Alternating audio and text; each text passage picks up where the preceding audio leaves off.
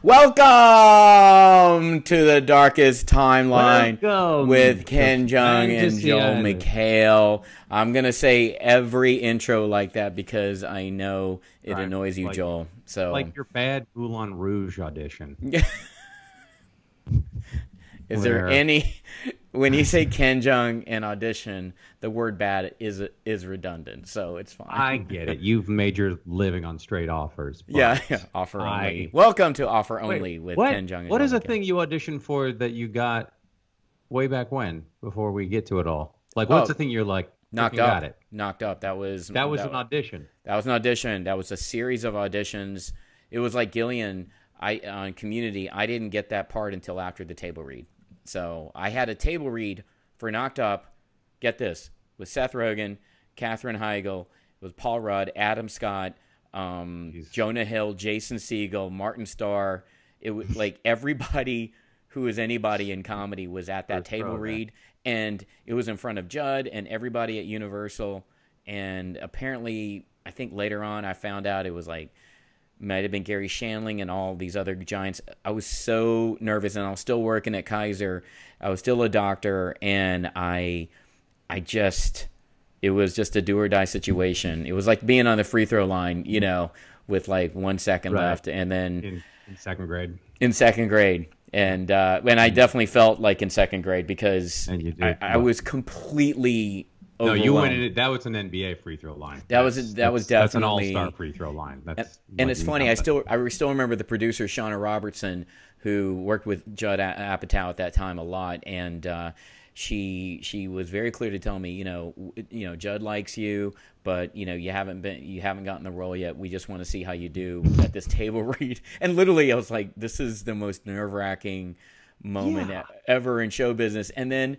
But what did calm me down was Seth Rogen did say right when he entered the room, he said, "Man, loved your tape, dude." It was just like that relaxed me a lot. And then later I found out it was Seth Rogen and Evan Goldberg that saw my tape because I read it for Allison Jones, who really gave me a career, the esteemed casting director that does all the best comedies. She just put me on the map, and she sent that to Seth and Evan. And then they helped single me out and sent that to Judd. And then I still remember at the end of the table read, Judd said, you know, great job or fantastic job. And like within 4 days, I got the part. And then he has allowed me to annoy the world now for the last 13 years. So it's his fault. Yep. You're a virus that I never want to be cured. Ken Jeong. The world's a better but place. I'm an attenuated weakened virus. You know, I'm not. I don't even know what that means.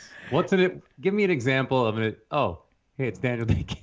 Hey. Why do you look like you're 31? And I believe you. I mean, you're older than Ken, right? Am I? What? Ken? Am I older than you? Yeah, I'm 23. Okay. You look. I'm 83, so I am a little bit older. Yeah. I was talking to some of my millennial friends like Ross Butler and Lana Condor, you know, kind of the... You don't sound old at all. Asian, you have to name Asian millennials in entertainment. You know, we were... but... That's how I always point out my millennial friends. No, I'm younger than Daniel, and I look like his puffy uncle. You know what I mean? Yeah, what's happening? Yeah.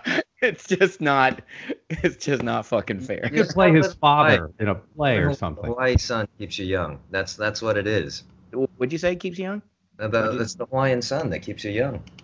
I don't think so. I've been in the Hawaiian sun, and I've done some projects, and I've come back looking older and bigger. So I think that's just you. And you look, I mean, speaking of health, you look good, dude. This is our first time actually, we talked over the phone, but the first time seeing you, and man, dude, you look fucking amazing. I'm just so glad you're okay, man. Just so glad. Thank you. So, wait, how long have you guys known each other? We first met, and you may not remember this, Daniel, in 2006. Oh, I remember. Yes. I was doing stand-up.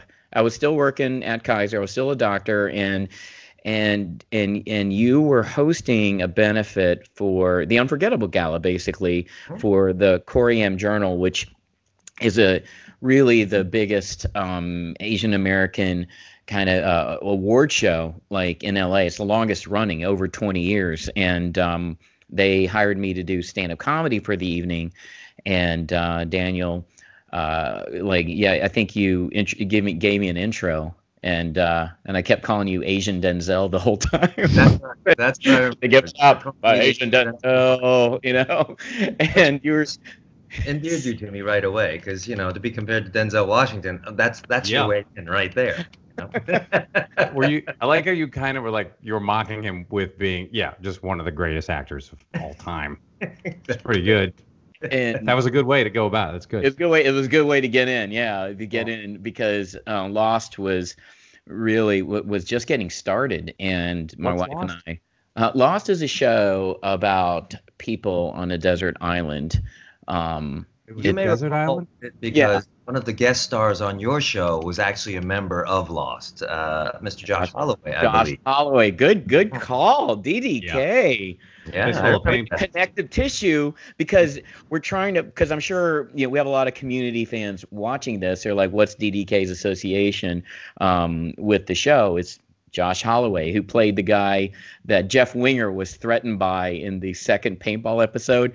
That's right. That's actually an underrated gem of Jeff Winger because that made me laugh the whole time. The whole runner of him, like, you're not as good looking as me, but we'll see how that goes. I remember we busted into the closet to get all the paintballs, and I was like, now we'll see who's good looking.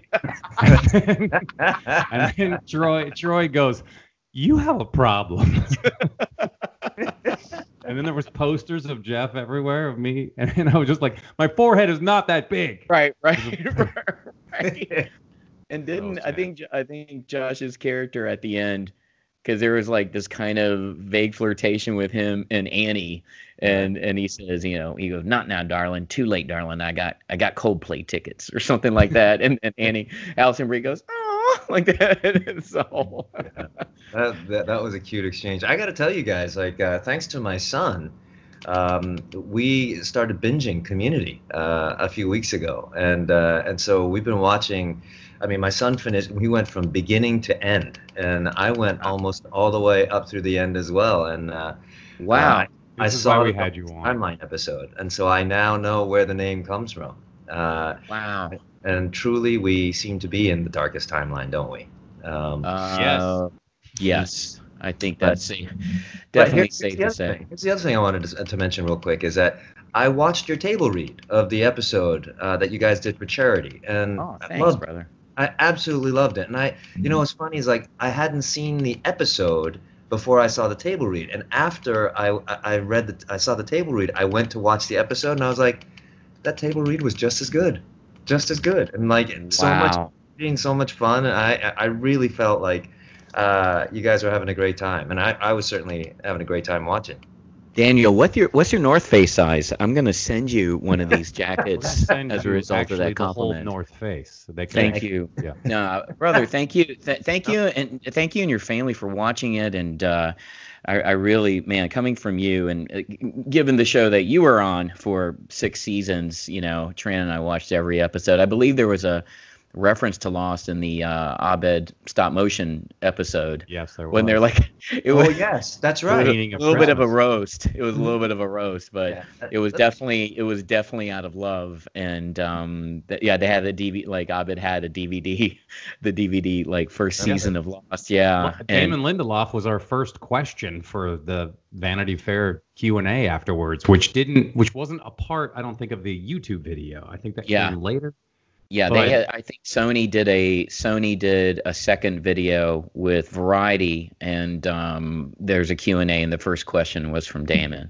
So it was, so he's a big Community fan. So there's a lot of mutual kind of geek out moments. But no, man, I mean, throughout the years, Daniel's is pretty evident. I mean, he's been one of my role models because just even behind the scenes as an Asian American in entertainment, we have just gone through so much, and me having my own show, and then Daniel not only having been on multiple series, but also to me, I really believe in addition to Lost, your crowning achievement was he bought the rights to The Good Doctor from Korea Yeah. A very popular medical drama. So he obtained the rights. Crazy. He had a production company, sold that to Sony, got the showrunner of House to be the showrunner of The Good Doctor, and now it just got renewed for its 4th season.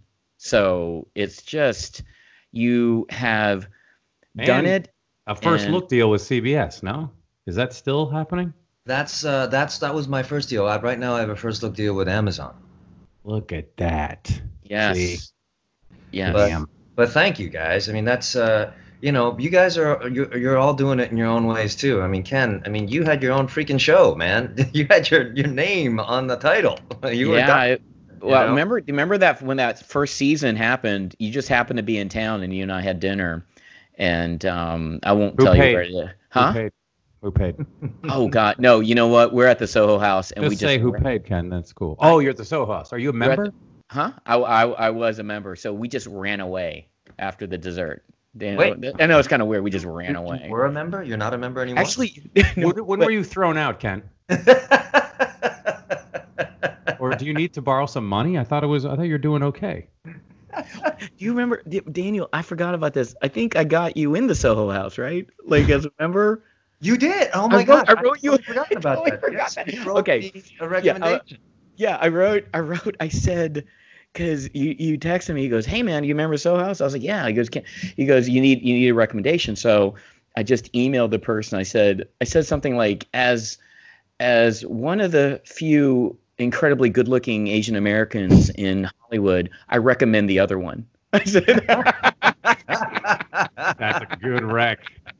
and you got in record time. Right. All thanks to Dr. Ken Jeong. But Joel, I gotta say, man, just to like round out the community love, your work on that show is pretty damn good. And I knew you from Talk Soup, so like that was the first thing I'd seen you in. So I didn't know that you were a bona fide actor. I thought you were like a talk show personality. But in watching the arc of the series, man, you do some really, really great stuff, and it ain't easy, being the lead of a show like that. Well, I believe now I'm blushing. But when you look, so many people on the show were untalented, and so almost anything that you would do, you're really stressed out. You'd be like, oh, it looks like a slam dunk, but it's really average. My work. Ken knows what I'm talking about. You had a bunch of people that I think they were first timers. I believe Chevy Chase, that was his first time on camera. Is that right? Yeah, he had never done anything. Yes, first time ever. What's he done? First time I think he had done one movie called Under the Rainbow, and I think that was it. I don't know. No, hey Daniel, she's coming from you. Thank you. Look, I'm going to be speechless, and it's very embarrassing to have people say nice things. So, but coming from you, I'll take, because, you're a tremendous actor. And so now I wish I'm recording this, and now I can send it to different production companies. And I look forward to being on The Good Doctor. All right. Great. Well, we'll get you both. Let's see if we can get you both on at the same time. Oh, that'll be great. That'll be great. We'll be the I'll be Schwarzenegger. You be DeVito, Ken. Hi. We're here. We're the identical twins here to solve this fraternal twin mystery. No, I think in the case of the mystery twins, I think we'll be. It's just, it's one of those things that, like, during the 8th season, when your guys are just rolling in the syndication, that we'll just come in. Like, literally, we can do anything. We'll get Ken. Hey, what's your idea now? Now that you can do anything you want to in this, what's your way of punishing the viewer? He goes, I know. I'll get Ken to be on the show. That will punish the viewer. It will challenge the viewer to see if they'll still watch the show. If Ken appears, just saying hello like that. I think that would be the first and only time that we would have an actual doctor play a doctor. If we can get you as a doctor, that would be nice. That would be great to have me as the dumbest medical student ever. Ken, this is Ken. Daniel's not making a documentary about your life. Okay, so this is sorry. You walked right into it. You can't lob me these softballs without me doing something. I can't help myself. I look like a dick.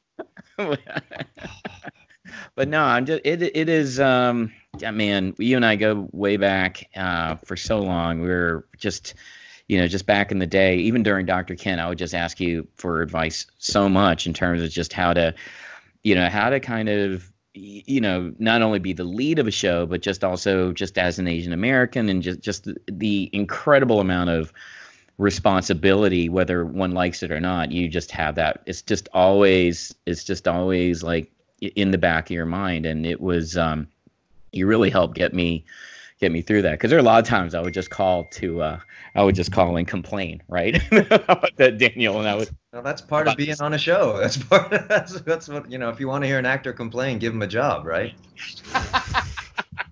Oh, that's good. That's really that could bring the mantra of Community. Yeah. Yeah. But, Daniel, I'm going to ask you a question that you've probably been asked in 1,000 interviews. But what is the mathematical chances? What are the mathematical chances of someone getting on a series that shoots in Hawaii, stays on for the whole run, then gets on another series shot in Hawaii? You're one in, it's got 1.5 billion, it has to be. Honestly, and I haven't done the math on this, but I don't know of another actor that has been on 2 shows that have shot back to back in Hawaii that have gone 100 episodes. I don't know of another an actor that's ever done that. So, yeah, if someone out there in podcast world knows, let me know, because to go 100 episodes of any show is very, very rare. And then to do so twice, and then to do so in Hawaii is, the odds are pretty long. That's jumping over 200 lasers. And I mean, I obviously, you raised your kids in Hawaii. You had to. You've been there since 2004, right? That's exactly right, 2004. So we're around 16 years now in Hawaii. And I'm looking at your background. Your house is so much nicer than Ken's. I've been to Daniel's house. It is so much nicer than my house. It is like I love visiting. Every time I'm in Hawaii, I always text Daniel, and then he always happens to be in LA when I'm in Hawaii, but that's beside the point. But it's fine. What are the chances of that? Huh.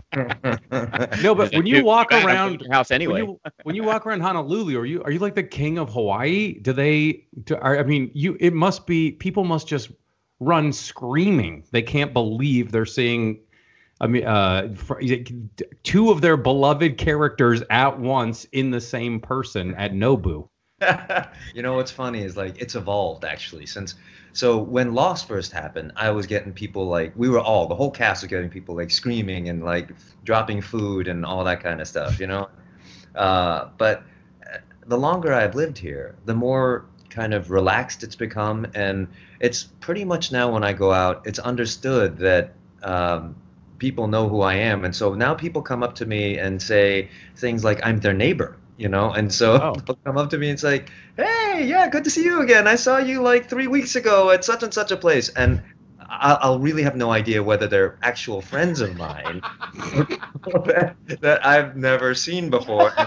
And, man, so I find myself being nice to everybody, which is how it should be anyway. But yeah. But yeah, do you ever just for an ego stroke, like, I think I'll walk down Waikiki today. I think I'm just going to take a little stroll and see what happens. That sounds like a nightmare, actually. Like, just to think about you knowing Ken you, Daniel. Walk down Waikiki in Speedos, talking about the Last Dance documentary. Hey man, what'd you think of Pippin? Do you think he has a right to be upset? Yeah, I do. And then we're walking in Speedos. One side is like amazing, like, thirsty. They're like thirsty women watching. The other are women like vomiting, like watching. So you got a combination of thirst and vomit, while we're on Waikiki. So like Saturday night. Saturday. Look, if you'd allow me, I'd like to shoot the documentary called Daniel and Ken Take a Walk, and I'll just film it like a Saturday afternoon. I'll pay you each very well. Ken, I can totally get someone to decorate your home, and that'll be that sort of money. And Ken and I have the same decorator, so yeah, that's what I just said. I said that sentence out loud. I know. Is Is that the most LA thing to say? Over I think freaking I think LA. it's comments like that is why Daniel moved to Hawaii. I don't blame him. It's because such a LA thing to say. Oh What yeah, a I know kid. Joe McHale. We have the same decorator. I will do Ken and Daniel take a walk in Hawaii as long as we can do then Ken and Daniel take a walk in the deep south right after. Oh, that I'll do that. That would be fun to do. that was Yeah. Okay. We'll walk along the Alabama shore. It'll be great. Yeah, hang out with all the teens, partying in Georgia. Oh. yeah, man. Yeah, that but you're just- wait. Are you technically? So we haven't even mentioned it that if for those of you that don't know this, Daniel got COVID back in February. In March. In March, and your Instagram post is beautiful and wonderful, and I would love to talk about that, but yeah, he got the virus, and he thankfully, as you can see, because it still looks like Ken has it as we speak, but never got infected. I never got infected. it's weird. He's so I never got healthy. infected. No, Yeah, no, it doesn't make any sense. No, I never got infected. It is like a before and after picture. That's what No, scares me. again, And just to clear, just just a fact check right now. I'm calling Never racist on myself. No, never got infected. Never got infected. But no, but you recovered. I forgot even my point. But I think we maybe should start talking about. But let's go to the Instagram post where obviously, like, so which you said, which was, Asian Americans are getting a really bad rap here from Americans, their own countrymen. And I cut my head open right as this was all hitting, and I went to the urgent care, and I said, and it was right, it was happening. I'm like, how many people are calling with this COVID thing? And they were like, can't put the phone down. And then they said, you wouldn't believe how many people when they walk in said, don't worry, I'm not buying Corona beer and I'm not getting Chinese food. And I was just like, how many? They were like, way more than you'd think. And the doctor was pissed and the nurse was pissed. And I was just like, I love this country so much. And it just drives me out of my mind. It makes me want to throw furniture out the window. But you have been the poster child of this. You've been kind of the tip of the spear on it. And Ken's been the back of the spear that rests on the ground. Again and again, while the spear never got infected. kind of rests Just never got against, because infected. you want to keep the sharp end sharp, like a pool cue. You don't want to mess up the tip. Anyway. Again. But I guess I want to say, like, I read your New York Times article where you voiced that PBS documentary about Asian Americans and the history of it. And it's just, look, Ken and I, I'm just going to stop talking a second, but Ken and I do silly things for a living.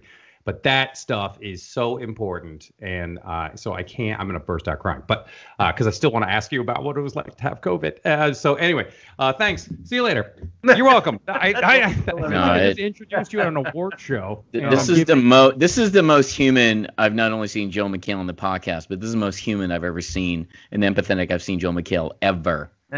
So Yeah.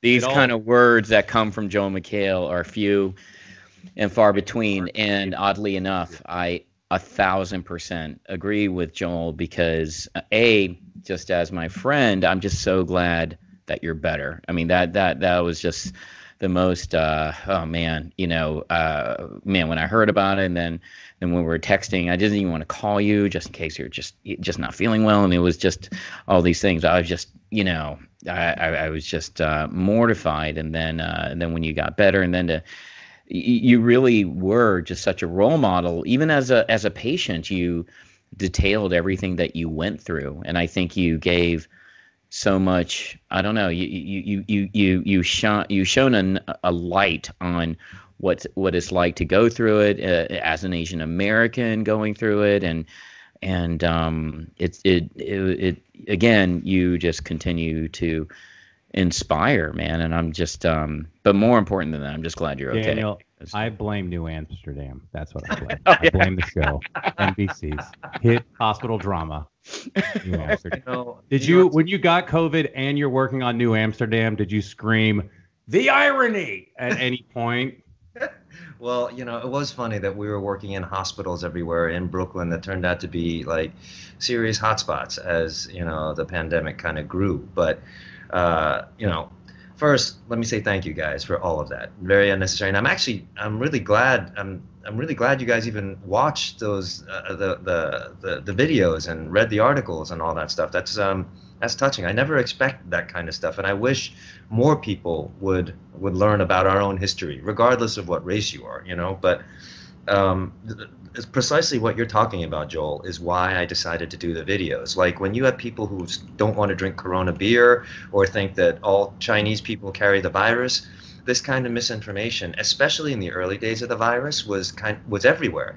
People didn't know, Americans didn't know of other Americans who'd had the virus at the time. And so, because I'd had it early, I thought this might be a good chance to kind of just share the experience. And, at least someone can then say, well, I know this person is going through it. This is what he's going through. It may not be what everyone is going through, but at least now I have a point of reference, and because there was so much misinformation and just a general lack of information, which we could go down the rabbit hole all night long about, I just really did want to kind of share an experience, shine a light, and really just kind of say, like, if you find this stuff informative, and if it helps you either cope with your own sickness, or if it can help prevent sickness, then then hopefully that's helpful. And that was kind of the spirit with which I posted those videos. But it was a weird thing because it was amazing how political the videos got and the responses, how politicized things were. And, maybe we want to talk about politics, maybe we don't. I'll leave it up to you guys. Oh, we can talk about whatever you want to talk about, brother. Trust me. You've been seeing my posts on Instagram, right? So yeah, it's really not even a political thing. To me, it's a medical thing. To me, it's a science thing. To me, it's a life or death thing. There's no politics involved when it comes to me. It's just, to me, this is an area that is near and dear to my heart, which is medicine. And when you're just seeing so many mistakes being made, it's how can I not call truth to power on something that if I don't know as much about, my wife knows twice as much as me, and we That's both every subject. Yeah, that's every subject, including comedy. But that's every subject, but it really is. To me, it's just all my life is just always about embracing the science and making decisions from there. So well, that's the way I felt, and so that's why I wanted to share my viewpoint from a science kind of based perspective. And when I shared my drug protocol, I just wanted to let people know that this isn't for everybody, and this may not have been an FDA approved protocol, but this is what helped me. And so, amazingly, and for the record, I started taking this drug, hydroxychloroquine, before the president ever talked about it. And so I had already been on it when the president talked about it, and then it became a political football. And so that was, it was shocking to me how the fact that I took something became an issue for the left or the right, and not just an issue of human health. Yeah, and health. Right. Well, it's funny, early articles where, like me and Tran, my wife, we would just trade articles that we would read on the internet, and then we both have friends who are actively on the front line practicing. So there were the only studies that we had at that time in early March. They were coming out of China, South Korea, Italy, and there was a study in South Korea showing that anti-malarials were being used as empiric therapy, for protocols. And when you're talking about carriers of zinc and, that allows to go into the bloodstream to disrupt the virus. So there is something there that hydroxychloroquine theoretically can carry the zinc into the bloodstream, that zinc can help disrupt the DNA, the protein structure, to spike proteins of the virus, and then also for some reason maybe hydroxychloroquine itself, it was really chloroquine, and then hydroxychloroquine, is a bit newer drug on the spectrum, even though both have been around for decades. I think what to me what the problem with where everything's being weaponized, that drug was the delivery system. If POTUS had described hydroxychloroquine like you did in your video, saying it's not for everybody, consult your doctor to see if this is even appropriate, because it is rife with side effects, particularly in patients who, may have heart problems and cardiac problems, who are older. And Ken, did you see that the WHO just suspended tests on it or something? They suspended it. Yeah, they suspended it. So I think the problem is you need, and it starts at the top. You need, if you don't know, it's actually okay to say, I don't know. I don't know if, in other words, I don't know if this is appropriate for you. Here's what was given to me. It wasn't like I asked for it, well, here's what was given to me. And then go from there. But it was his delivery system. He literally talked like a bully in an after school special. Just take it. Just take it. It won't harm me. Just take it. Just said it like that. Like, it was like, take it, you're precious. It was like, come on, man. You don't say it like that. You say, this was what was prescribed to me, along with several other medications. This is a clinical course that had happened. Again, the way, and we talked about this, the way you described your symptomatology, your treatment regimen, you did it perfectly. You did it better than you literally did it better than the leader of the free world. And you did it better. That's not saying much, but you did it better than anybody. You did it better than I would. You spelled it out very meticulously, and you really, crossed your T's and dotted your I's. And I loved every second of it. It was very inspiring. And to me, the take home point to me wasn't like, oh, what Daniel took is what I'm, that's my soup that I'm going to take. No, it's just like, hey, this is, thanks for the shout out. Yeah, no problem. I just did that for you. And then, but it's just more we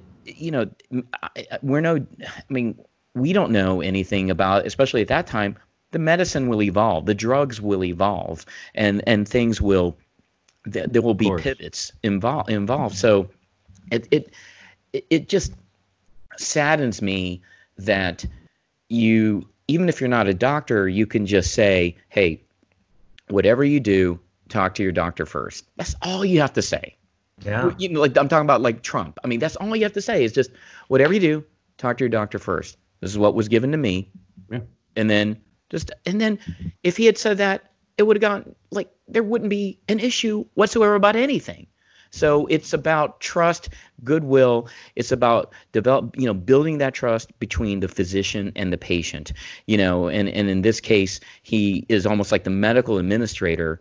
I've had many medical directors where I worked, and they would always say, hey, consult your doctor for the appropriate treatment regimen. A medical director is not going to tell me exactly what to prescribe, especially if that person's not a doctor. So. Right.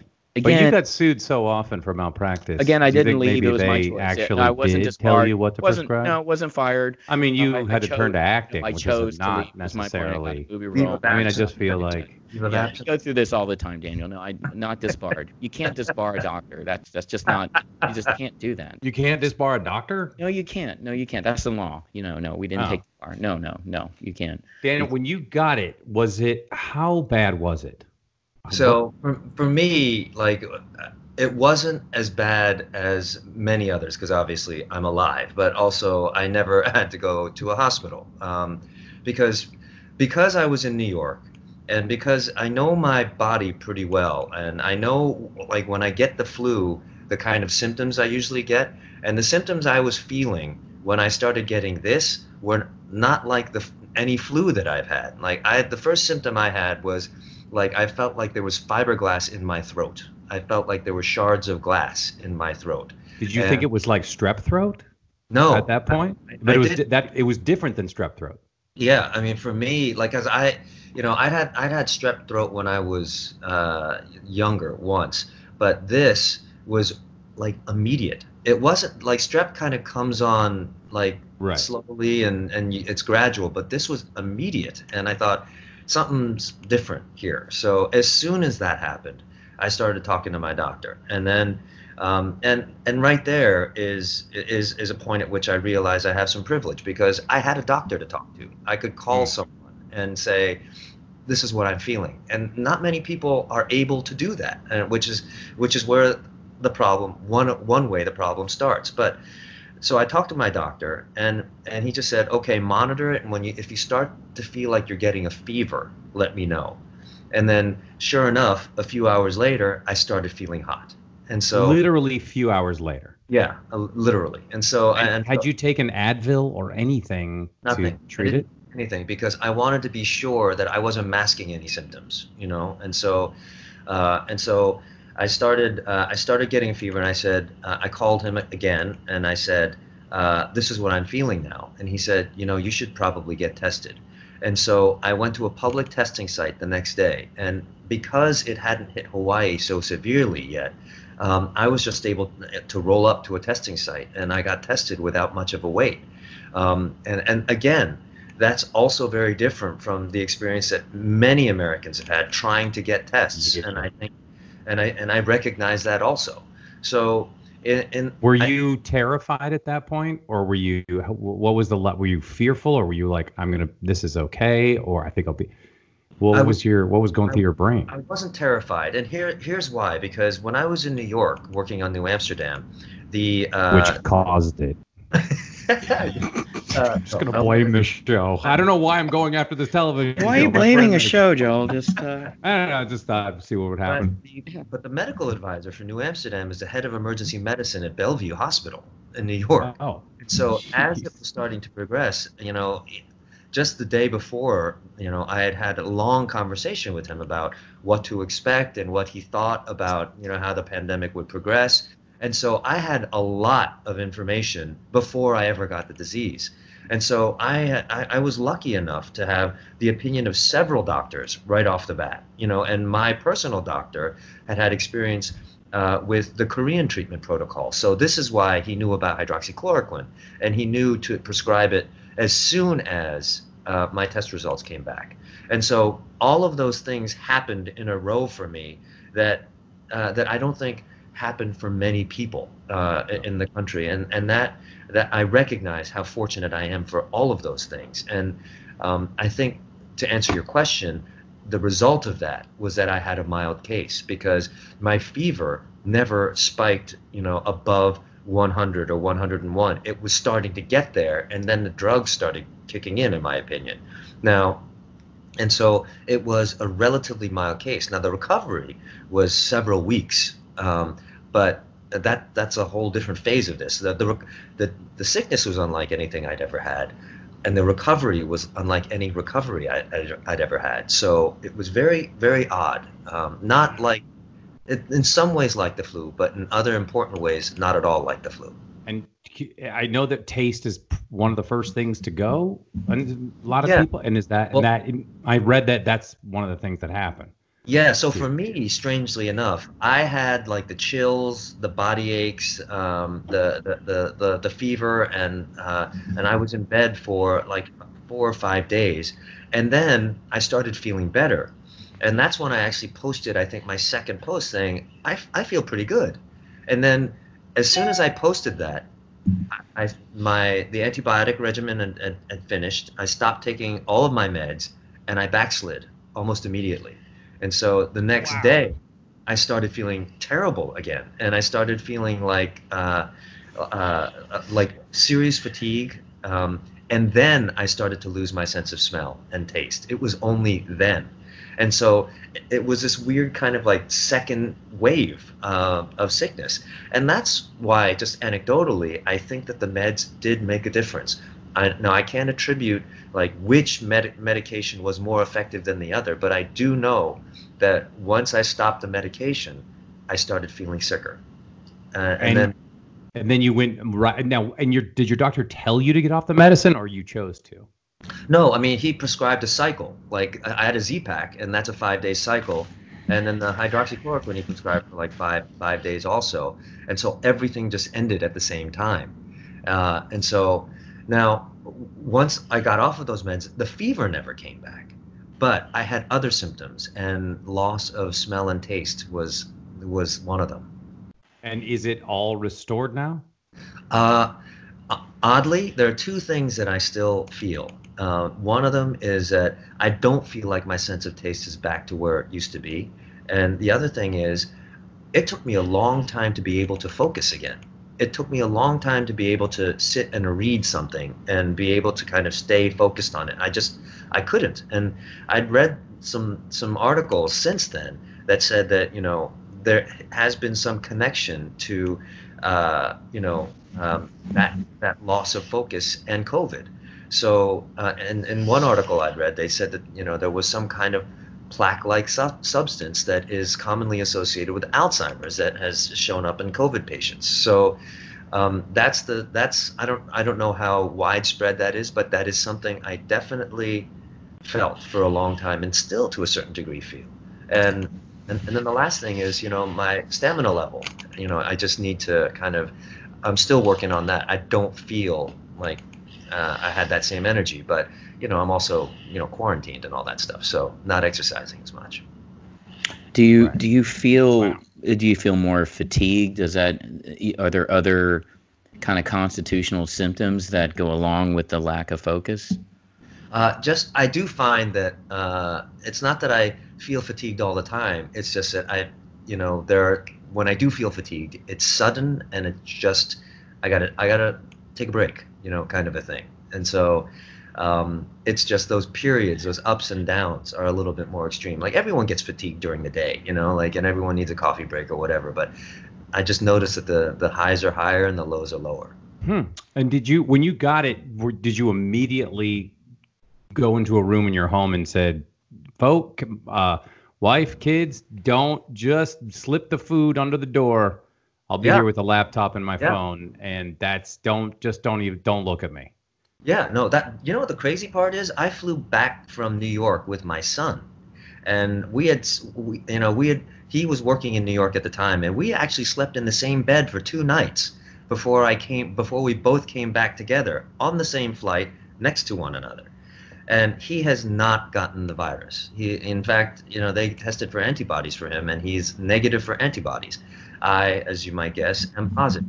Yeah. And their explanation is just luck, or we still don't know anything about this thing. We don't know. And so, I thought for a long time he was just asymptomatic, and that he would test positive for the antibodies, because of anyone that I had the most exposure to, it was him. But he's negative. And so to answer your question, as soon as I got home, first of all, my wife disinfected me like I was, Sylvester Stallone in First Blood with the, exactly. fire hose against the wall. My wife would not let me into the house, and my son and I were in the garage. She literally brought out cans of Lysol, and it was like Lysoling all of our luggage and our clothes, and giving me wet wipes and sanitizer. And it was like, before you touch anything in the house, you have to disinfect everything. I literally, this is not a joke, we stripped down in our garage and took off all of our clothes where she could Lysol them, and then we went straight into a shower. So that's how it all started. And then Tonight on a very special Hawaii 5-0.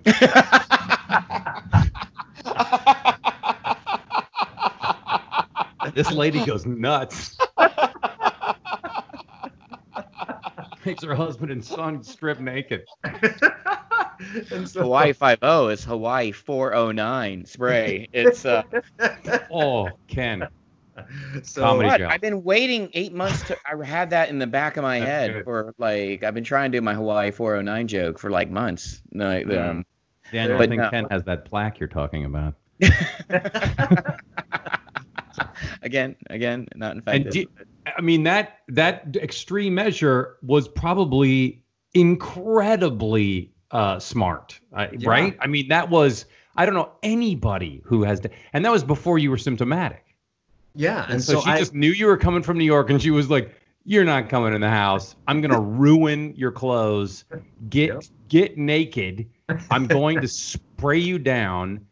I mean, she probably stopped her from getting it, at least. But somehow your son is obviously has some sort of super, I don't know what he has, some super immune system. But that probably that one act probably saved a zillion cases in Hawaii or whatever. I mean, that's crazy.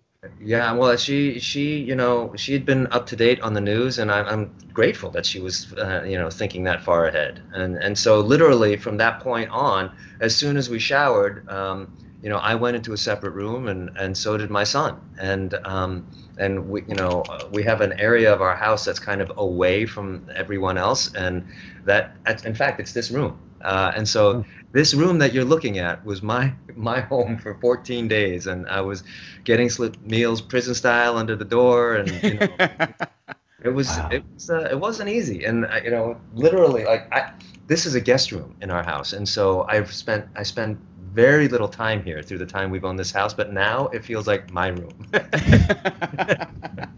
So, And does your wife ever go to your room? I don't feel safe. she was Don't feel like, she safe. said, you need to set up an office, so you might as well use the guest room. She wasn't like hosing you and your son down every day or anything. You're like, this is getting burial. So then how Warm water at least. you could turn on the warm. How long after you got home to showing to before fiberglass throat? How long was that period? I started feeling fiberglass throat as I was landing in Hawaii. Holy Lord. So As I was landing, and so is it a direct flight from New York to Hawaii? Yeah, the one I took was direct, and so that's when I started feeling it. I called my doctor literally, that night, and when I landed, and then by the next morning, we were talking about getting a test, and so it was, I guess, 3 days after that that I got my test results back, and I started the medication. I just think that Wow. man, man, it's just This it's, is the best. it's hard for me. I'm so glad you're asking these questions, brother, because it's just so hard to hear it from a good friend going through this, because as a physician you can try to be as objectively Warmer. Go ahead. yeah, as for a physician you can just be as objective, and it's just, oh man, it just hurts me to my core to see you go through this. And the only thing I can just think intuitively is just like, thank God you had the presence of mind, for you caught it early, brother. You caught it early. Who knows when, who knows exactly when that happened. They always say like, oh, it can be 4 or 5 days, and if you have this asymptomatic, pre-symptomatic phase, but I think you caught it as early as humanly possible, and for that I'm just so, any patient, anyone listening out there, if you have a fever, if you're having these symptoms that are completely just different from a normal cold or flu, it's early. It's just getting that, being hypervigilant, and that's what I would say to every patient. Just for you to be hypervigilant, and it's not only having the resources, but it's not just that, Daniel. It's like you got in front of it. Your knowledge was your power. Your knowledge. That's it. Your knowledge was your wealth. Yeah. It was not. It's. Because I am aware, like, oh, if people will say, certain VIPs may have certain access. You can have all the access you have in the world, but if you don't have the knowledge to go through that, and you did, all the tools and resources you have are useless. So the fact that you got out there and just figured it out, because even if you didn't have access to your physician, knowing you would go next day to a clinic and to a physician, to a walk-in clinic, and then ask them, hey, I think I have this. What do you think? They would got you a test that day. Well, I will say that because, I am very fortunate to have a physician that I really like and trust. Yeah. But even if I didn't know him, I would have sought out where to get a Exactly. test. Yeah. And in Hawaii, thankfully, there were tests to be had. And so, as far as people talking about celebrity special treatment, I went to a public testing place and Yeah. waited like Yes. everybody else. This was not Yeah. a private lab that I was going to. And so, Right.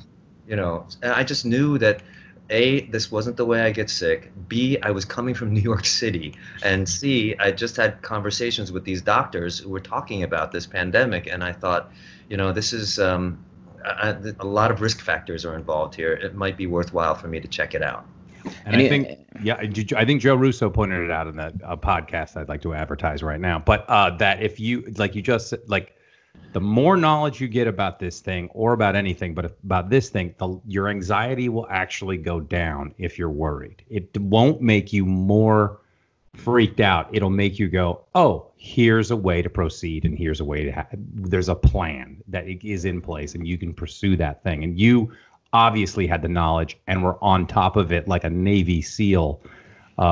And it's very impressive, and that you did that, because I imagine if that happens to me, I'm gonna be like, hay fever sucks, and right. I'll let like 6 days go, and they'll be like, boy, this lasagna is terrible, and I'll be like, I can't taste it. I was like, maybe you should go do the thing. And but what I will say that I completely agree with both of you guys on is, first and foremost, I was trusting the doctors. I was trusting the people. Trusting science. Yeah, trusting science. I was aware of and listening to all the briefings every day, and they just confused the hell out of me. And so, it seemed like a circus sideshow. And I really appreciated your particular post, Ken, where you put the theme from Curb Your Enthusiasm over about something in a briefing. That, to this day, my favorite post of the entire crisis. And it because it perfectly summed it up, and I was just calling and talking to doctors and reading, medical articles written by medical people, and so that was what I was trusting far and away beyond everything else. Yeah, I mean, if there's any point to be gained out of all this, it really isn't listening to the symptomatology of what Daniel Dae Kim is saying right now. Anyone who's worried about having COVID-19 listening to this right now, the take-home point of this whole exercise is to call your doctor, is see what applies to you. It's like, you've heard these cases, you've read about cases. We're talking to someone who has survived it, who went through it. Just talk to your doctor. It's like that is, and if you can't find that doctor, go to another doctor that you can talk to. And to me, now that we have the benefit of more testing and there's more, and everyone's more incentivized for testing, antibody testing, contact tracing, we have more resources than ever. It's just, if the problem right now with this country is that everyone is looking for information like, oh, let me get it from this news source. Let me get it from this news source. No, talk to your doctor. Yeah. All right? They will help filter this out for you. Ken. It drives me nuts, because even if I'm watching something on the news, yes, and emotionally I'll get triggered, and I'm like, this sucks. I'll run it by Tran.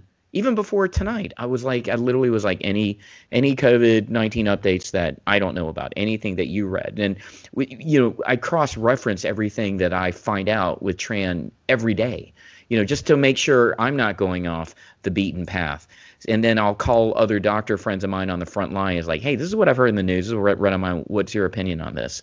So now that we actually have more information, there's no excuse. There's no excuse to just talk to a physician and talk to a healthcare professional, because on the flip side of that, take with a grain of salt the things that your politicians are saying, because they are not doctors, and so it's not just about trusting your doctors. It's about maybe questioning the things that you're hearing, because on any given day, you're going to be hearing contradictory information to the day before. So, there's a lot of crosstalk and a lot of echo chambers going on right now. Like, if you're getting your news from Twitter, and it's only from the people you follow, you're going to get a very biased view of medicine and the treatments you could have, and the disease in general. So, that's the thing. Like, for me, like watching, it's been really difficult to watch our leadership handle all of this.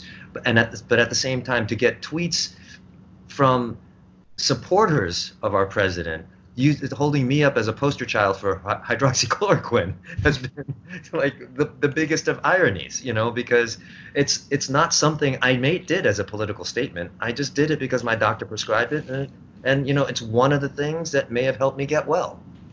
I mean, people are scared. People on every side of the coin. People, Republicans, Democrats, and everyone in between. Everyone's just scared right now, and they're worried about their health. So they're looking for leadership, and it's, to me, everyone's scared except for that Lake of the Ozarks folks. They seem fine. Yeah, they'll be fine, I'm sure. I mean, I think there is a willful ignorance or a denial. But to me, I even can, as emotionally upset as I get at seeing that, it's to me it's a Kubler-Ross stage of grief right now, and there's just a lot of denial going on. I'm young, I can handle this. It's a willful denial, and it's still a form of reacting to the stress. And I don't blame anyone for feeling what they feel. People need to look to a leader, and that leader should say, defer to the science, go to the data. And when you have literally in the same press conference, CDC, NIH telling you, don't always wear a mask, and then for Trump to say, I never wear a mask, I get tested every day. To me, if that is confusing to a physician right now, is like, what the fuck is going on? I can only think, what's the general public thinking right now? Well, this is our leader. We're supposed to follow what our leader says. Yeah. If you look at like, there's now this post on Twitter I just saw, and the guy was just like, hey, if the president's not wearing a mask, I'm not wearing a mask. So to me, that's malpractice. That's what that shit is. That is like medical malpractice, and that is why I'm so angered by that, because at the very least, if you don't know something, say talk to your doctor. You can't go wrong with that. And there is optimism ahead in terms of, fast tracking a vaccine. There are treatments that are evolving. There'll be better treatments than the treatments that they'll have now. So science is catching up at an exponential rate. I swear to God, if I was Trump right now, I was any leader right now, I would just talk about the vaccine, how this is being fast-tracked at a remarkable rate. To have a vaccine in 12 to 18 months in a situation that will take 5, that's extraordinarily fast. And then to have something that if you can get by the end of the year, that to me, I can agree on. At least I can agree with that approach, because that's the only way you're going to reopen the economy, is to get everyone immune, at least 70% of this population immune, which is herd immunity, and then you can safely reopen the economy. Yeah. And the only way you can do that is with an effective vaccine. So to me, there are good things that are actually happening. Lean on that. Do your job. And now, if you want to get reelected, do your job. You don't pivot. You've run out of moves. The abdication of responsibility is not leadership, and that is a central issue right now. But if you take politics out of it, though, let's just talk about the pandemic, the disease itself, for a second.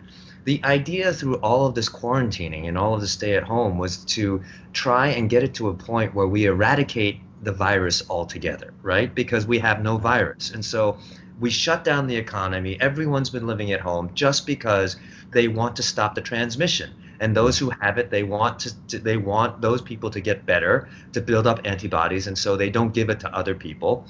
But if you have a sink that has a sieve for a drain, and you have states in this country that aren't doing their part to eradicate the virus while others are, then what difference does it make if we're all locked down? Because as soon as we come back out, the virus still exists, it's not been eradicated, and it's going to just be transmitted all over again. So really then the question is, why did we do all this? What did we do all this for if we're primed for a resurgence? And the reliance on a vaccine, I think, is really important.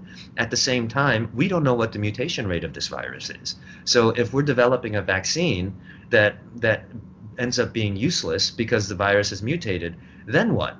And so All of Back these to are square one. questions that I think about all the time, because I have a son who's about to go to college, and his senior year of high school has been completely ruined by this, and now his freshman year of college is probably going to be affected as well, and he's going to New York City for college. And so, like, as a parent, I worry about him, and as a citizen, I wonder, like, if these people in the Ozarks and these kids in Georgia and Florida are all running around, they're going to be, there's no way to stop them from going interstate. So they're going to be going all over the country again. And if you look at what happened in Korea recently with the outbreak when In the nightclub. yeah, at the nightclub, Yeah. they have the Ken most was DJing. tracking system that their methodology is second to none in the world. And I can speak from experience because I actually went to Korea and saw what they were doing. But even with them tracking, they track every single person in their country, including visitors. You have to download an app that gives the government your whereabouts. It would never fly in the United States for many reasons, but because of that, they can not only find out where that person was exactly at that nightclub at the time of the outbreak, they can contact trace everybody in that nightclub instantaneously, along with everyone that those people came into contact with. That is the most effective way of tracking down the pathway of contagion. And yet, they had 40 new cases today. And even with all of that, they can't keep it in check. And so imagine what will happen to us given the lack of measures that we have in this country. It's daunting to me. No, and it's funny, right before we got on the podcast, yeah, Tran and I were discussing that. I do think that from what we've read, again, I read some articles, and so a lot of this is just, again, secondhand knowledge, but I think the 40 cases were related to the nightclub. I think those are ones that came up positive. I know there's just a big concern right now because the schools in Korea are being reopened right now, and so they're trying to attribute that. To my knowledge, that's not directly so, but I think that, to your point, Korea has handled this better than any other country, and really they were also. If you think about those 40 cases, and it's a nightclub, if it's 40 cases in that nightclub, 20 of them were douchebags. So, I mean, it's a nightclub, right? So, I mean, that those dudes walked out in some horrible shirt. So, Yeah. I think. It doesn't just need to be disinfected. It needs to be destroyed. So I get it. No, sorry, Ken. I derailed that with a stupid joke. I think that with Korea had also the benefit of kind of being better prepared. Right. I wouldn't say the benefit, but because what they went through with SARS, MERS, with its cousins of the virus, it's accepted practice to wear a mask everywhere. It's accepted practice to, and their pandemic department, which exists unlike this country, was able to get in front of it and really just, man, they tested all the drive-through testing, tested, so they get all their data and their information. And man, I mean, you guys want to hear a story?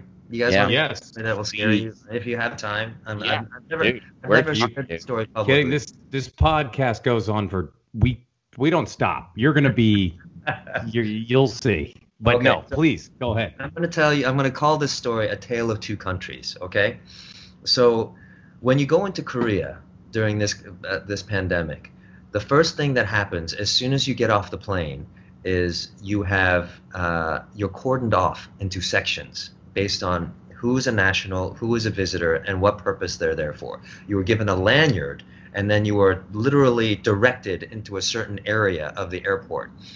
Everyone proceeds to a temperature checking portal where everyone has to walk through these they kind of look like metal detectors, and they check everyone's temperature as they go through.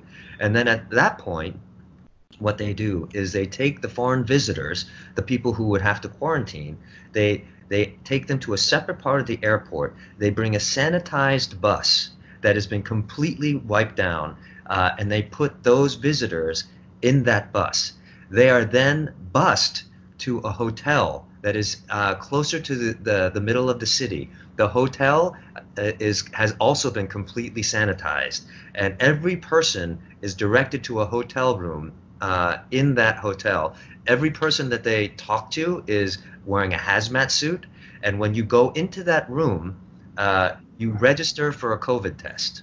Okay, and so the reason why you go into that room is because you are to be tested. And so outside the room is an orange biohazard waste bag, and in that bag contains a towel, it contains toilet paper, it contains water, and it contains a bowl of instant ramen, because it is Korea.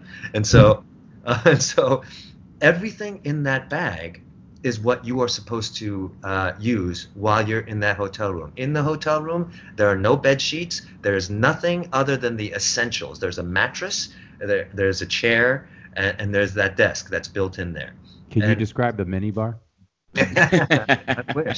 I wish. So you go in there, and then people in hazmat suits come in and give you a COVID test, and you wait in that room for the results, and you drink your water, you use the bathroom, you do whatever, and you just wait. And if you're there long enough, if you get food slipped to you at your door, and they knock, and so they give you food while you get your results back. And everything you touch in that room is then supposed to go into that orange bag to be destroyed, not just sanitized, destroyed. And then once that COVID test comes back, then and only then are you allowed into the population. And that's if you're lucky enough not to be quarantined somewhere else. Some people are quarantined for 14 days after they get the COVID test. So this is how Korea is doing it. Their methodology is to test everybody. Oh, and the other part of this is that as soon as you enter, you are obligated to download an app called the COVID app for Korea. And every 24 hours, you are required to answer questions about your physical health, and yes or no questions, and then submit the app, or click yes on the app to submit your information to the COVID testing center. And if you fail to do so, you will be found. And so this is what they're doing. Now, contrast this. When I got back from Korea, I flew into LAX, okay? You guys have all flown into Tom Bradley. You know, what a zoo that place can be. When I got into Tom Bradley, I got off the plane, and the time it took me to get off the plane to literally out of the terminal was 10 minutes. 10 minutes. That's with bags and everything. There was not a single question about where I was coming from. There was not a single question about COVID.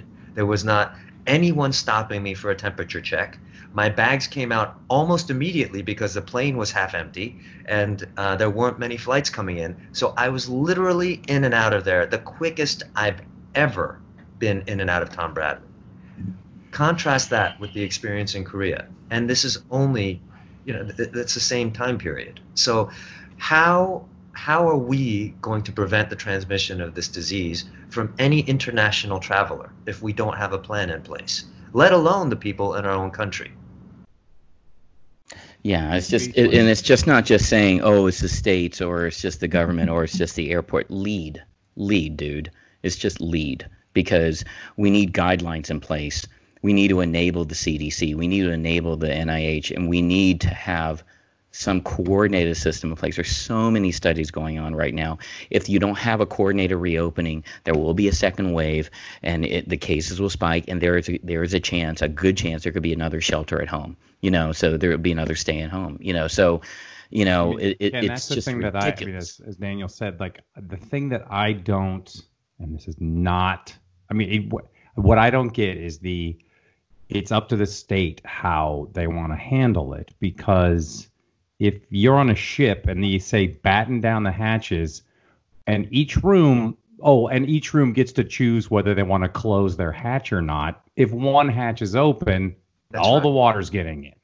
So that's when I go because Arizona obviously is way more open than California, and Texas is open. And so that's when I go, how is that gonna? As Daniel was saying, I was just like, well, what's the point of all this if a couple of people from wherever show back up and then we're off to the races again with cases spiking and us sheltering again, and my kids going like, well, I guess I'll play some more Fortnite and because they're not gonna be hitting the streets, and so that's when I go, what's going on here? Why is there not a large central effort, coordinated effort from the top that goes, these are the rules? And so that's and I confused by it, and so. And I will say this, like in America's defense, Korea is a country the size of Pennsylvania. Right now, we have, 50 states, 50 Korea.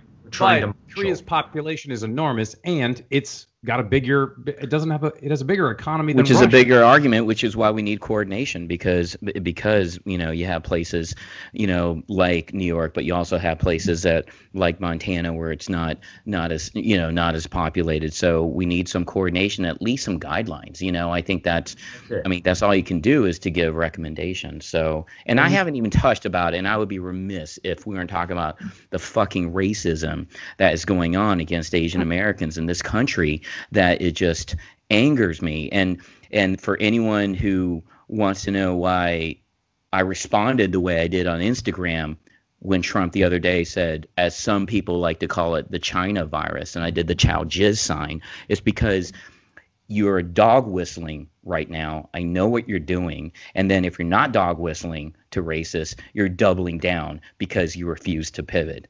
And you know what? There are being lives lost. There are being Asian Americans put at risk, in harm's way. And it is just like, stop. Just fucking stop. And some people don't understand. Even Bill Maher doesn't understand. Hey, if it happened in Milan, we'll call it the Milan virus. Dude, that is a false equivalency. You don't know what the fuck you're talking about. But here's the other thing, though. Like, it wouldn't matter. Like, if this were called the John virus and everyone named John started getting beaten on the streets, that would be equally wrong. The fact is that people, for whatever reason, cannot distinguish between the government of China or, Chinese people and Asian Americans, not just Chinese Americans, but any Asian American. And this is the thing that is ridiculous to me. And like, you can make the argument that, yes, we can call it the Chinese virus because it's originated in China. But if by calling it that incites violence against a group of people, then why wouldn't you stop? Why? And that's what mainstream media did when they found that there was an increase in incidents against violence against Asian Americans, and that's when Trump decided to use it more. That's when he decided to use it more. And so for me, this gets me as not only as a physician but also as an Asian American with a family who's also Asian American. It's just like it's a double whammy for my people. Yeah. And when you see that it's not written as the China virus in his notes, and he literally crosses out COVID-19 and writes over that it's a China virus, there's nothing accidental about that. It is completely deliberate, and he knows what he's doing. And this is the most insidious part of it. And I will say this. There's a level of international relations that goes on between our leaders that we know nothing about, and there might be some jockeying and some gamesmanship and between the two of them, that we're not privy to. But the fact, regardless of whether it's about that or something else, the side effects are that people are getting hurt, people are getting injured, and I'm surprised that no one's been killed, but some of these things, and it's not, and this is an important point too, it's not just about Asian Americans, it's about the disintegration of race relations in America in general. Everything's getting exposed right now with the pandemic. Everything bad is being exposed. So it's everyone against everyone else, and this is ridiculous, and this is a form of leadership that has also been abdicated. A leader needs to unite and not promote divisiveness, and I don't see any of that coming from our president. It's just No, the yeah, only reason why it's- I'm even saying this now, because you know me, Daniel. Like, dude, I've had talks with Andrew Yang about this. Like, I'm not a political guy. I don't do, but I don't like to talk about. Everyone has a right to believe what they believe, but this is not a political thing. This is a humanity thing at this point. This is something that's affecting all of us, and regardless of race, color, creed, political affiliation, we're all being affected by this, and we need to A, accept the science, and B, exactly what you said, we are all being affected by this, and we need to figure out how to move forward together. That's it. So because if I'm at a point right now in my life, if people like you and me, Daniel, don't speak up, then who will? You know what I mean? If like, who's going to? And so it's just like it's up to us to like say, this is bullshit. This is bullshit. And it's just like, certain people would like to just have me just say nothing. And I'm like, no. And you realize, I can't live if I do nothing. Talking like this, we're gonna expose ourselves to the trolls like all over the place. Like after my posts, like I got the most hateful tweets, man. Like death threats and racial slurs, all of it. And I did not really speak openly and overtly about politics, and yet any little thing brought out all the trolls. So we're putting ourselves on. Any of us that speak out like this are putting ourselves on the line. Well, yeah. To me, I really, I don't like at this point in the game. It's not about what other people think, and regardless whether they agree or don't agree, I'm leading. I'm just leading, and it's me. It's not about what people think at this point. It's about what I think, and here's the best path to move forward. This is not a popularity contest of why I'm saying this or why I'm tweeting. I know there will of course, and there will be debate and there will be haters, but I'm used to getting trolled. Look at my movies, look at how I act. So I get it. So look at my overacting. All right. Getting trolled is every day for me. Some of your movies are good. But you know what? It is about other people though, because it is a popularity contest almost literally, because it's about who gets elected come November. You know what I mean? And for some, it's a popularity contest, not for me. Yeah, it's not for me. Yeah, absolutely. But by you speaking out, by anyone speaking out, they can have an influence on other people. And look, what I've come to learn through this entire experience is that there's a segment of the population on both sides that will not be moved by anyone or anything. But it's really about that segment in the middle that really is thoughtful and wondering, which way am I going to go this November? And it's those people that are really important to get a message out to by speaking out the way that you're speaking out. And that's the reason to speak out, not to only speak your truth to power, but in so doing, cause other people to think about how they're living and the choices that they're making, because so many people didn't know that there was violence against Asian people going on. When I said my first post, you will not go through some of the comments and see, I've never heard of this, fake news, literally. And so that because it wasn't in their realm, they denied that it existed. And so many people believe this. So by speaking out, we're having an influence on and saying, maybe this is happening. Maybe I should investigate this. This could be a thing, right. And hopefully that message is happening. All you have to do is go to if you look at Daniel's PBS special or the mini series, look at the difference between Ellis Island and Angel Island in San Francisco, and you'll see it right there when that started. How different people from Asia entering this country were compared to people from Europe entering this country. It starts there, and it was sadly systemic, and that stuff trickles down, and it comes down to educate yourself. And instead of going, I didn't know about it, so it must not be real. Yeah, I mean, literally, we're just like crazy, and these are what I've walked into, because I'm obsessed with military surplus. Thank you. We'll talk about this at some other point, Ken, on the podcast. But there's a section in a couple of military that I've gone into that says zombie apocalypse supplies, and I said I know the owner of one of them in Seattle, and his name is Jack, and I was like, ha ha ha, hilarious, and he was like, no, people think it's real.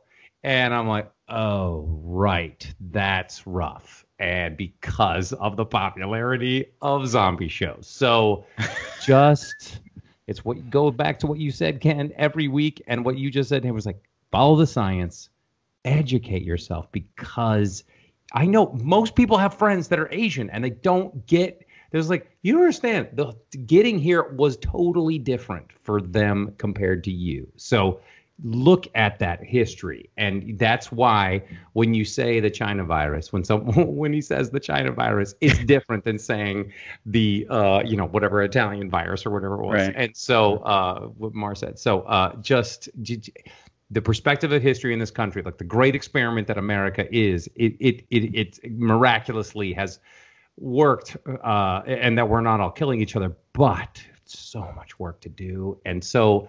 And this stuff like this exposes it greatly. And, I mean, well, thank you, Joel. I mean, thank you for and really just thank you. Watch Dan, Daniel's too. special is what I'm saying. Yeah, exactly. Yeah, watch get him some more money, because but seriously, what is great about that special is that it shows you that this is not the first time. It's by far not the first time. Throughout history. Not just Asian Americans, but every outside group that has come into this country has had to prove their Americanness and has been treated like an outside group. Unfortunately for Asian Americans, because our appearance is not European, we are perpetually asked to justify our American citizenship, our Americanness, and that is, I just don't know when that stops. It's because it hasn't up until now. I mean, to me, it just, it's, for me, I have incredibly strong, because everyone thinks that, I don't know, coming from a background in education to entertainment, just my point of view of all that is just like, come on, man, I ain't getting trolled by nobody. Nothing affects me, man, because it's just, I know who I am, good and bad. I don't need a troll telling me, what my flaws are. I know what I do bad. I also know what I do good. And to me, trolls are trolls. They're just vocal minority. They're just a vocal. They live under few bridges. People. Say it again. Say it again. They literally live under bridges. Nobody wants to live on a bridge. Yeah, I saw the cartoon. It was amazing, Yeah, it was like number 2 on VOD, under Scoob, the movie that I'm in, which was number 1. Here we go again. I'm sorry, Daniel. Okay, but you in Scoob? I didn't know that. Oh yeah. Oh no, that is the worst. I opened the door. Great. Oh my God. He has a major role in Scoob. I was talking to Wahlberg. Didn't you see Turbo? I haven't seen Scoob yet. No, but to me, I do feel when we're watching the news in general, like you never talk about the people who are paying attention, who are conscientious, who are, I have a good friend who lives in Florida right now, where all the bad, initially where all that stuff was happening and then where he was living. And Tampa was like, there's, people are more conscientious and cautious than people give them credit for, because it's a fucking pandemic. So most people are going to be careful, and so, I do think that it would be nice in the news to see about people who there's a lot of people who are doing the right thing, who are being cautious and careful. And I do think that in generally, because we're so saturated with news and clickbait that we often lose sight of it. At least I do, there is a wonderful majority of us in general who are doing the right thing and doing everything like what you're doing, Daniel, is exemplary. If anyone listens to this, if they can just know that what Daniel has gone through and how he reacted and behaved, if I was to put my doctor hat on, this is You wore a hat when you were a doctor? I wore several hats, and I wore a felt cap. I wore like a Sherlock Holmes hat. I wore, a Russian hat. I wore a Buckingham Palace hat. Many hats, Joel. And what's a Russian hat? a Russian hat. I just said it's just, watch the Americans. I don't know. Talk to Carrie Russell about it. Whatever. Oh, she's great. Someone authentic. We got to get her on. But I think that I really do think that there are a lot of people out there doing a lot of good, and that doesn't get reported. And Daniel, honestly, you're one of them, man. You're one of the people that you're just not only one of the good guys, in the business. You're just one of the good guys in life. And he reported what was going on as it was happening in real time, honestly, and he was on Unsolved Mysteries in 1992. Did you know that, Ken? I did not know that. He was. Wow. Yeah. Clutch Unsolved Mysteries. Credit. Robert Stack. Unsolved. Fuck yeah. Wow. You hear me? Oh my God, you're in a reenactment narrated by Robert Stack? Oh, Ken. I did not know. Oh my God. He's our guest. He's our guest. Emmy, Oscar, it doesn't matter. I was on Unsolved Mysteries. After this, Joe, after we get off the phone, Daniel will be like, hey man, I know, Joe was kidding, but how come you didn't know I was on Mysteries? Right. I won't even do that off the air. I'm doing it right now. Way to piss the guest off. Way to piss the guest off. Yeah, we're going really good until you didn't know my full filmography. That really gave me an ingenue in the business. But And you're right though. I will say I have to balance out all the terrible news that we get on a daily basis with some really positive things like John Krasinski's Some Good News is amazing, and Tank's Good News on Instagram is amazing. Now this is usually uplifting. You have to balance out that feed, otherwise you just think it's the apocalypse, and what's deemed newsworthy is the thing that is going to get clicked on. I just realized, Joel, we needed a better, brighter title. It's not good calling the podcast The Darkest Timeline. It's just steeped in negativity. Welcome to The Darkest Timeline. Who gives a fuck? I'm Ken Joe McHale. Yeah. Maybe we should have called I ate a pie tonight for dinner. I ate a pie tonight. Fuck you. Who cares? I wish I had a pie. Anyway, this has been The Darkest Timeline podcast. But no, I really do think that Daniel has had this ability.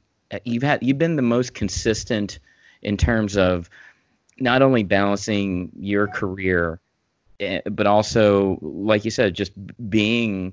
And we hate to use that phrase, but being a role model for your community, you've been able to pull it off, in a way that I did the same thing. But go ahead. Yeah, but you've been able to, even for Asian Americans in the community, you've been able to do it seamlessly, where you're not coming off as preachy, you're not coming off as judgy, and then you have this authentic sense of self, and that I really wish I had, man. You have this kind of. If I don't have your self-esteem, I would love to have your jawlines, or one of your abs, or two of your abs. I would love to have that. You just have something that is just very incredibly special. And by the way, I'd be remiss to say too that you playing Ali Wong's boyfriend always be my movie. You got to do. We talk about this off air all the time. You and I just got to do a comedy there, because you do some stuff, man, off camera. It just makes me laugh so hard, and people are expecting that from me, but it's just time to see you do that comedy, man, because you're a funny mother. I remember texting you that. I was like, dude, you're a funny motherfucker. There's so many, and you're like, come on, dude, don't patronize. I was like, no, you're so. You guys are the masters at this stuff. It's when you make it look easy, you know how good they are at it. And so I remember when I first started acting, I was like, the acting stuff doesn't look so hard, and then you start trying it, so the fact that you guys can do what you do so seamlessly is a testament to how good you are. And I'm just trying to have some fun and play in those waters, but coming from you, that's saying a lot. But I will say that I had a great time, and I think I don't know. We're still good. We have another hour ahead of us, Daniel. So I have a question. We're going to talk about your arc on ER in a couple of minutes. You got my IMDb up right in front of you. Medical shows, dog. I'm an actual doctor. I had to create my own show to be a doctor on a show.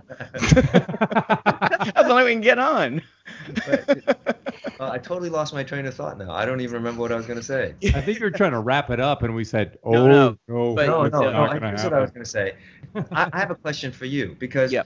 part of the reason why I felt like I could do the work that I did on Always Be My Maybe is because I felt so comfortable and I trusted the Ali and Randall and everyone and Notch and everyone I was on set with, and I don't know if I could have done comedy in any other way, but for you guys, I don't know if that's a requirement or something that allows you to feel the freedom to make incredibly big choices and to try and make people laugh.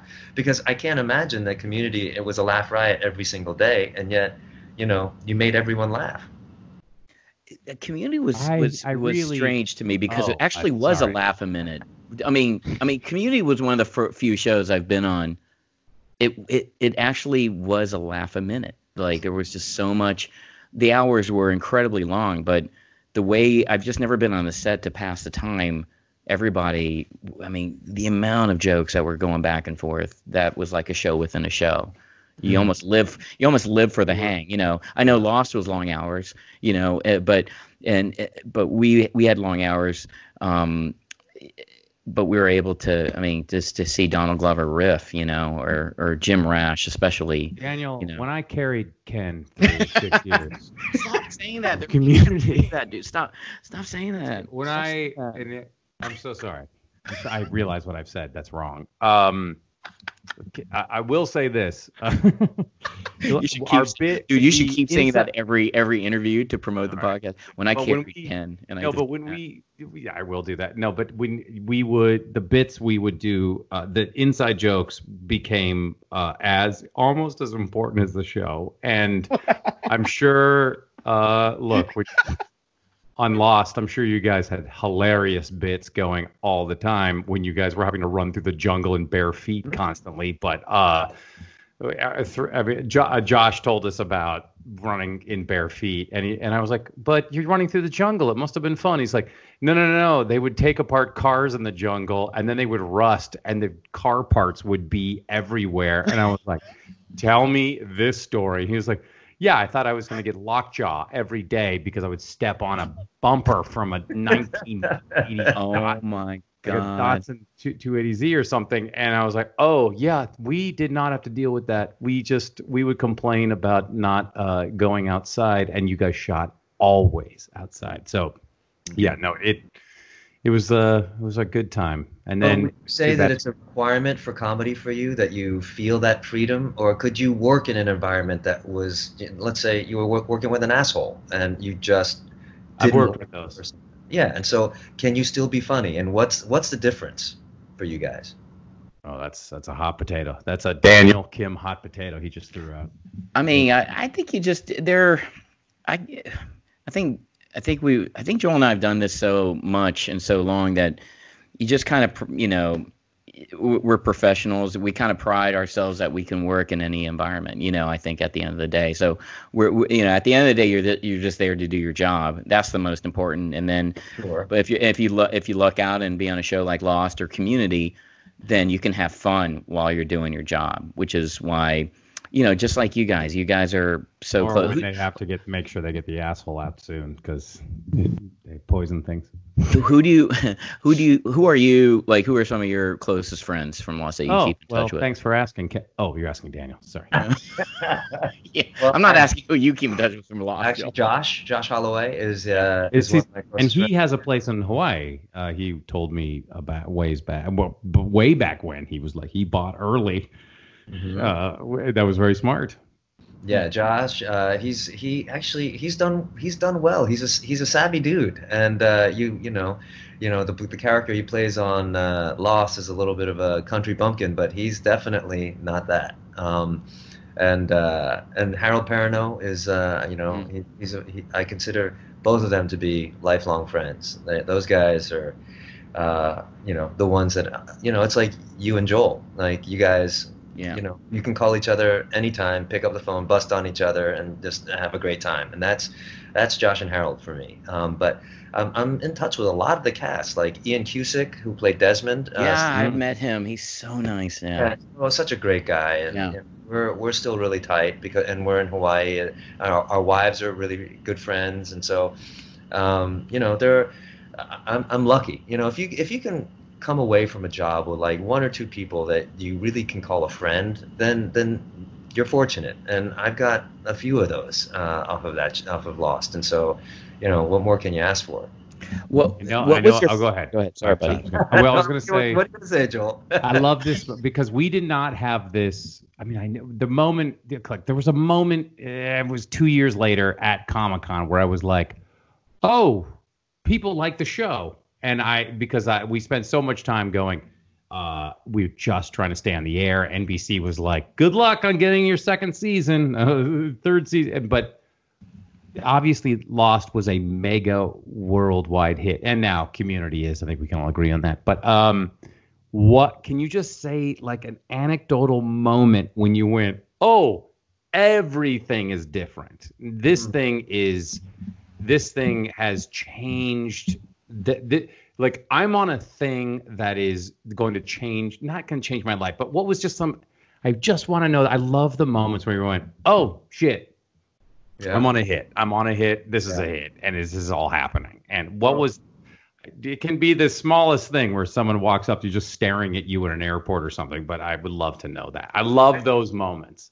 3 stories come to mind, and they're quick, so I'll share them all. But the first is we'd been shooting Lost in Hawaii, and, we'd just been doing our thing. We were living in our little bubble. And when we were starting to see the ratings, we had heard that we were successful, but we didn't really know what that meant.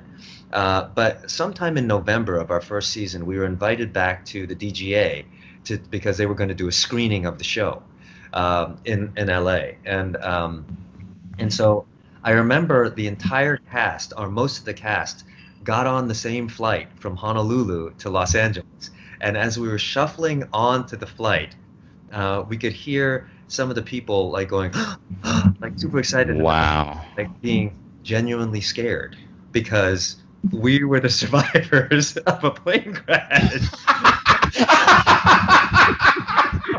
So, for the people.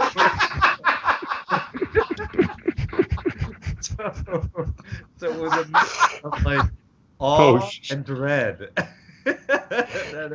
It's my favorite show. We're all dead. It's my favorite show. Exactly. Oh no. Oceanic flight. Yeah. I remember thinking, actually, this is starting to have an impact. No pun intended. And so we went to this event, and we all had car services to the event. And as we were coming around the DGA building, we saw a line wrapped around the block to get into the screening of this. And this is like an LA block, not a New York block. So this is like lots of people, not socially distanced. And so that was a second clue. And then we did the panel, and it was raucous, and everyone was cheering, and it was this thing that we'd never experienced before. And there were so many people outside when the panel was done that the organizers were like, "We can't take you to the front door. I'm sorry. We're gonna have to take you out." Wow. And so we were all like, "Okay," and we all kind of were being shuffled toward our individual cars.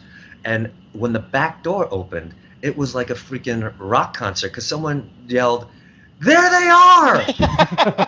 Immediately, the people from the front were coming around, running and screaming in a horde, toward the back in the parking lot where our cars were. And I got into my car, I shut the door, and they surrounded the car. As I felt like I was a rock star for a minute. And they literally started shaking and rocking the car back and forth. What? Kid you not. I never ever felt that in my life. And so that was going on for a good couple of minutes before security came and cleared everyone out, and then we could proceed. That was the craziest thing, and that's when I knew that there was something going on with this show. And then the extension of that was, every summer they do these international press tours and things like that, and they send some of the cast out to Europe and Asia and other incredibly beautiful places. And so I got asked to go to London to promote the show, and I was walking down the street in Soho, and I started noticing that people were following me, just like one just kind of like out of the corner of my eye I could see, and then as I turned the corner, it turned into like 5, and then it turned into like 10, and before you knew it, like I had like a horde of like 30, 40, 50 people following me down the streets of Soho. And I did not know what to do at that moment. So I had this instinct that I should run.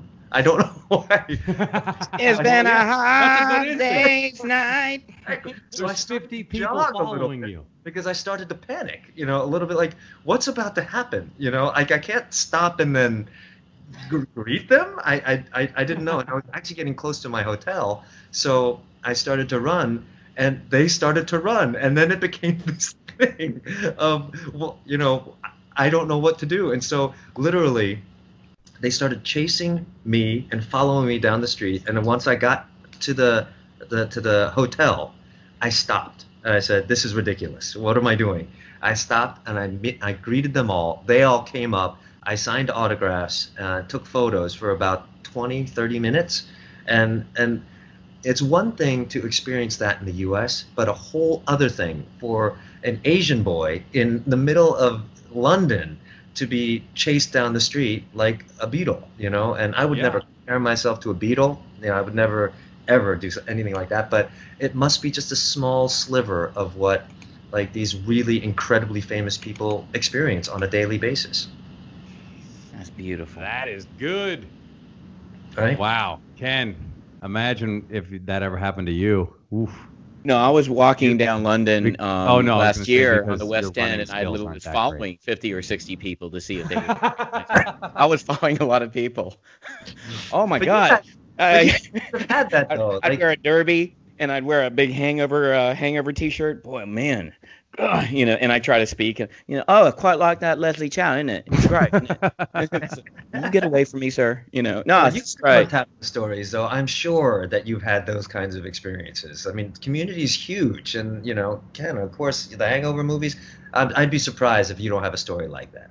I mean, I think we've all had those kind of those moments, but I think with You won't tell a story? I think with I'm asking for stories. Ken, tell us a story. This is all about DDK, but but there's something to be said about a TV show on ABC every Wednesday night. I was watching every week in real time, just rock stars.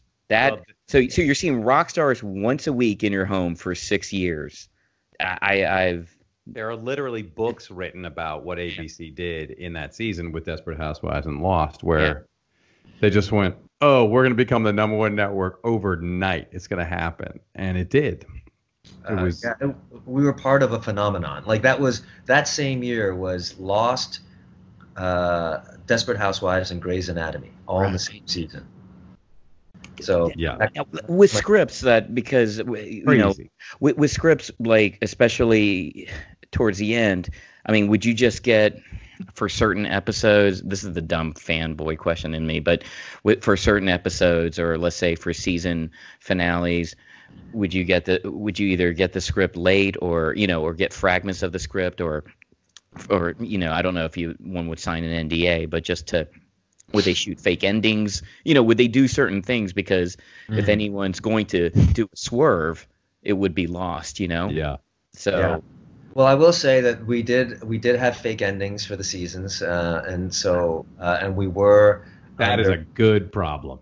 Yeah. I've never experienced that. That's amazing. Yeah, so we would shoot certain things and put out decoy scripts as well, every once in a while just to protect ourselves. And we were under very strict orders not to say anything to anyone. And we would only get our scripts a few days in advance of shooting, just like I'd imagine you guys. And so we get them the morning we were shooting them. Yeah, right. Also, and sometimes we, right before we start shooting them. Yeah, I mean that's. We get rewrites and stuff as well, but because we didn't really know what our characters' fates were going to be, as soon as we would get the script, we would just start rifling through it right away. It's not like, other shows that I've been on where you get the script, and you just put it on the table and you get to it when you get to it. As soon as we got these scripts for Lost, we were all going through them. Wow. See, we got stuff where they'd be like, so the last episode of the season, can it be the season and series finale this year? Can you somehow double that up? That's what we get. Feeling. That's a big morale booster, isn't it? That is a wonderful that happened the fourth season.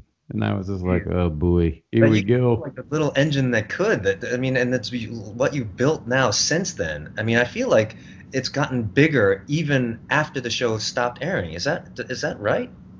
Yeah, it's like an out of control case of herpes, where that's what I was thinking. You think it's gone, and then it just keeps coming, and then you're like, it's fine, it's fine, and then we just kept coming back, and all of a sudden, we're the cold sore of comedy. You're in real trouble.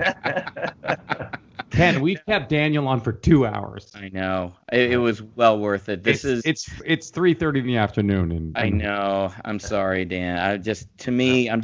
I'm glad you're better, and I hope those moments that you're having right now, like even the periods of focus, I hope it's fatigue. I hope it's just something that is a constitutional symptom, and I'm just praying that just even the little bits are just, I just want it all gone for you. I just want everything, because you look amazing, and I just can't wait when all this is said and done, just to go to your home and just have a beer, man, or 8, and just to hang out, because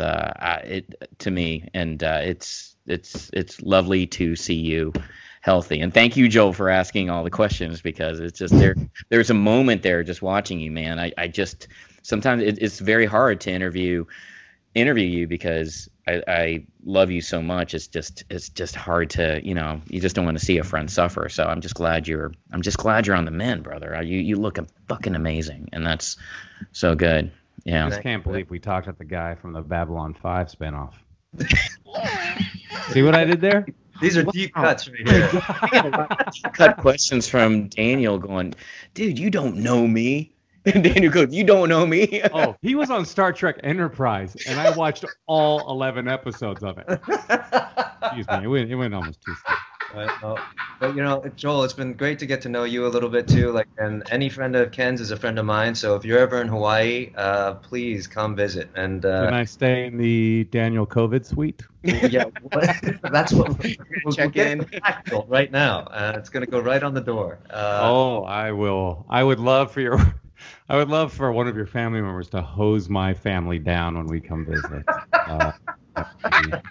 Well, I know I'm making light of all this, but I say it because we are now in week 8 of all this crap. But boy, Ken, I didn't want to say this, but you have lovely friends, and that's really shocking. And no, Daniel, before, I know there's so much gushing going on, but it is like even your T-shirt is on point. So thank you for sharing your experience, and because it is I think it's really important for people to hear what people go through and how you handled it, which is educating yourself. And so I believe, I'll stop gushing, because you're like me, where you're like, all right, stop talking. But all I want to say is watch that PBS documentary, watch The Good Doctor, and for all you young kids watching out there, it is go back and watch Lost, because Please. it is going to go down in television history. And the fact that Daniel is 2 years older than Ken makes no sense in this universe. Thank you. Good night. End of podcast. I think we end on that.